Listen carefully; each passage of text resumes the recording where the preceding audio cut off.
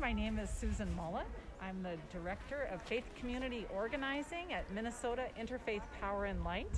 I'm also a deacon in the United Methodist Church.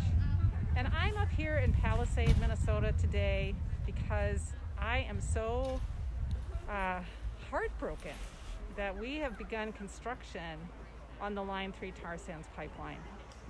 And I am heartbroken about this because I have this little grandchild who is now 5 months old, and he's so beautiful.